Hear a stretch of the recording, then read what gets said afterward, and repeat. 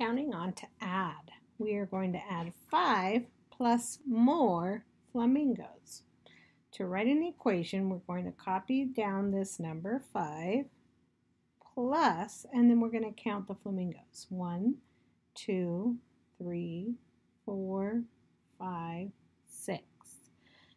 5 plus 6 equals blank.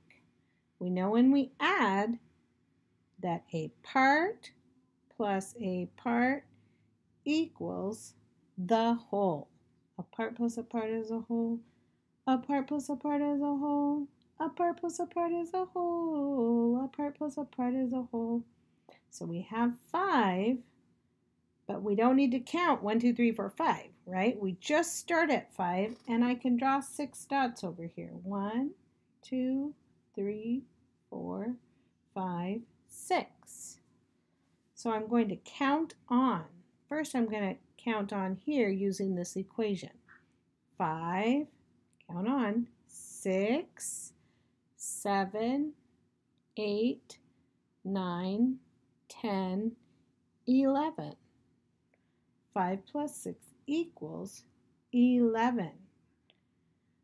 I can use a number line, and I can start at the number 5. And I can jump 6 times. So I'm going to jump from 5 6 times.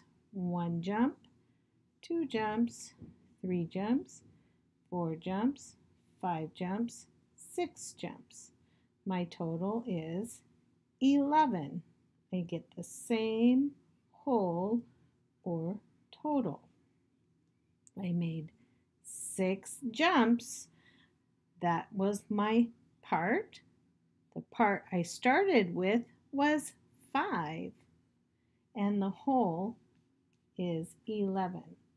Another way to show my evidence is to write 5 into the part that's going to go into the whole. 5, count on, 6, 7, 8, 9, 10, 11.